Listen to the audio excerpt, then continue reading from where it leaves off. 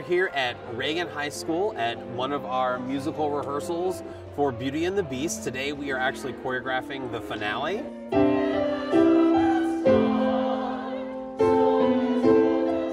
It is an incredibly big production, and I mean, it's a lot of rehearsal, a lot of practicing. This year we wanted a show that really could showcase the amount of talent we have here at Reagan. I hope I can bring my own personal spin on Gaston, and I know we have a lot of great talent with Taylor being Belle and Cameron being the Beast, and I just think it's wonderful chemistry between all of us, and it's amazing. It's a lot of ensemble numbers, a lot of dancing, a lot of singing, which is always hard. I think it's a great challenge and forces a lot of us to grow in a lot of different ways and forces us to put our best foot forward.